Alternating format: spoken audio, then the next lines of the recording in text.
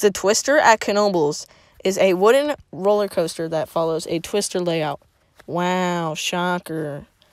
Anyway, Twister was made in-house by Knoebels and is a very unique roller coaster. I've never really ridden anything quite like it. It has 2 lift hills, which is very interesting by itself. But the other interesting thing is that they're both right below each other. Like, the first lift hill is below the second one. That's kind of weird. It has a weird twisty drop, and it follows a very unique layout. I really enjoy Twister, and I personally rank it an 8 out of 10. In my opinion, Twister is a very good roller coaster because of how unique it is and the intensity that comes packaged with it. I really think that the twisting layout in this roller coaster just makes it a whole new level of fun.